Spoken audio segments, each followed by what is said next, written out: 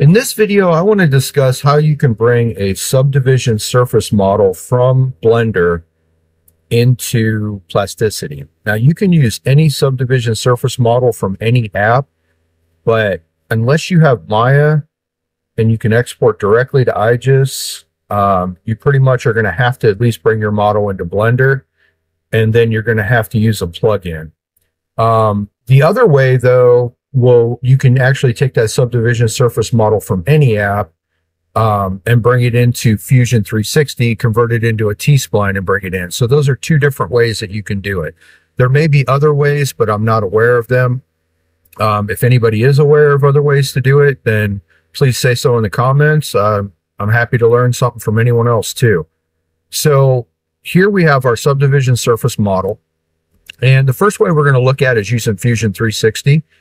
So what we want to do is we want to export this model. We just want to go File and then export it as an OBJ and then name it whatever you want. Now we're going to go into Fusion 360 and take a look at that process. Here in Fusion 360, what we want to do is we want to import our model that we just had. The first thing we want to do is we want to right click up here and say do not capture design history. Say continue and then go to insert, come down to mesh. And then we want to go and select our model. And here it is. Now, one thing that you'll notice is that it comes in oriented differently. That's one thing that does bother me about using Fusion 360 for this. But it does work. So let's go ahead and rotate it the correct way. Another thing that I don't like about this is that if I wanted to take this back into Blender, I'd have to line everything back up again, and I don't care for that part either. There are ways that you can set up Fusion and Blender to work together so that things will come in oriented correctly. I might cover that in another tutorial, but this is not really the way I recommend doing it. But anyway, moving on. So we have our polygon model inside of Fusion. And what we want to do now, we notice that if we expand bodies, we have the arm. Now it says here that the mesh is not closed. And I know that it's open on this end, but that's fine. That doesn't matter. So what we want to do now is we want to switch over to the form tools. We want to go to utilities and we want to say convert. So what we want to do is select a drop down and go quad mesh to T-spline, select our quad mesh, and we want to say okay. Give it a minute and it converts. So now we have our T-spline body here. So we don't need this anymore. We can delete it. Let's go ahead and grab this. Let's go to utilities again and convert again. Now this time what we're going to do is we're going to go T-splines to B-rep. So we select our T-spline model and then here's keep edges. Now this is kind of important. Every one of these edges on these faces we want to keep because we want to use that for modeling inside of plasticity. If you don't select that, well, I'll just show you. If you don't select that and you say okay, then you get something like this. And I mean, not that it's terrible, but it just doesn't give us enough areas to actually use this for modeling inside of plasticity, at least not accurately. So I'm going to undo that. And we're going to try this again. We're going to select our body, utilities, convert. So we're going to go from T-splines to B-rep again, but this time we're going to say keep edges. We're going to select all the edges in the model, and then we're going to say okay. Now this will take a little bit longer to convert, but it's going to give us more what we want inside of plasticity.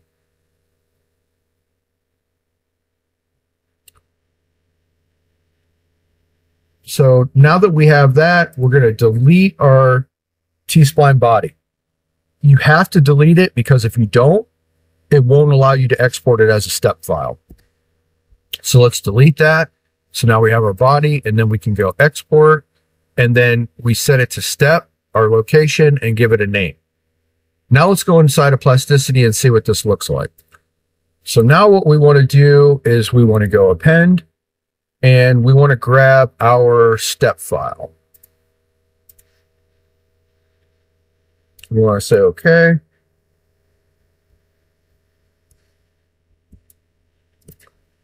Now this is going to take a minute to convert, so I'm going to pause the video. In this particular case, it took 2 minutes. But one thing that I want everyone to be aware of is that using this method, sometimes it can take a while. I had a plane that took like 14 minutes to convert and open up in here.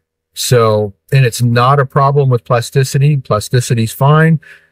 It's just that this is very complicated geometry. So when you're doing it this way, you just have to be prepared to wait for a while for it to import and bring it in. So now what I want to do is I want to show the edges, and you can see here that it faithfully translated it and brought it into plasticity. So the next thing I want to do, and this is something that's pretty cool, I want to show that it does have G2 continuity across the mesh. So if we come in here and let's turn the edges off, we can see that across each one of those, it does have G2 continuity. Now you can see that the curvature looks a little wonky, but if you think about it, the human form, it has a lot of little dips and divots and things like that. So this is pretty normal to see. It's not a car body that's perfectly straight, but it does carry G2 continuity across all the patches. So that's one thing that I kind of wanted to point out too, that's pretty cool about using either one of these methods. So now that we've looked at that, let's take a look at using the export plugin. The export plugin is made by someone called Rajiv Nair, I believe is how you pronounce his name.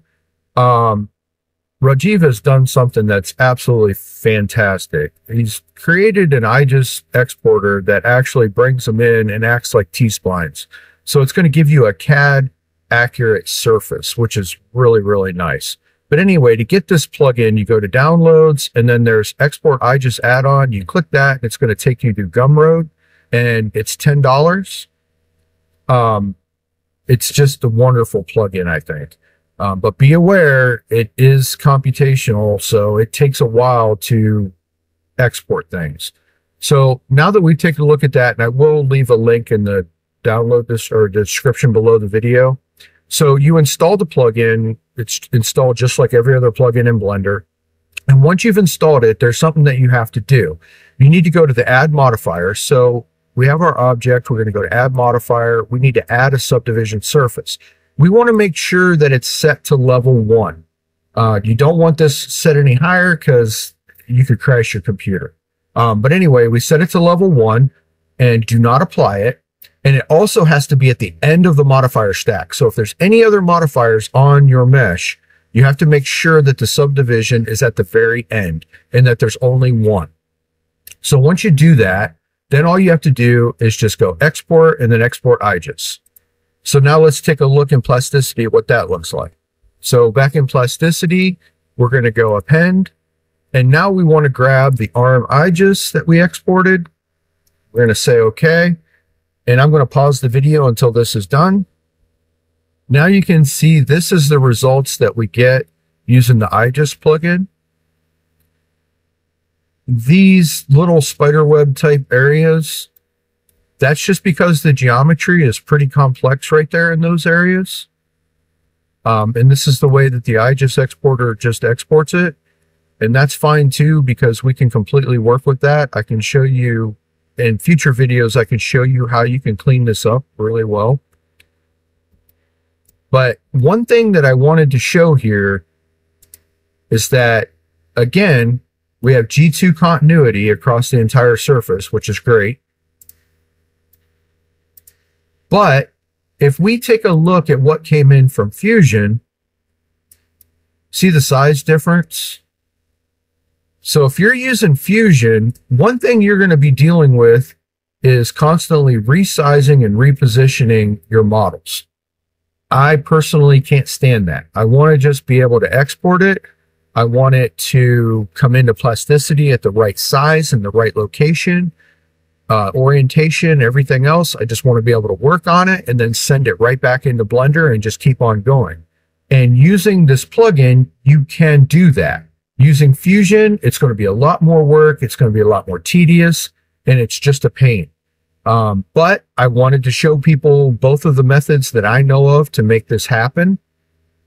So there's the two methods that I know of. Again, if anybody knows any other ways, please leave comments. I'm happy to read them and try them out. If it's a better way, I'll do it. But right now, I know that at least for me, this is the best way, is using this plugin. I'm not affiliated with them in any way. I don't make any money on it. It's just a plugin that I bought and I really enjoy using. And I thought I would share this information with the rest of you.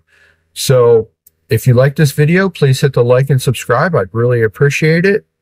And I'll see you in the next video. Thanks for watching.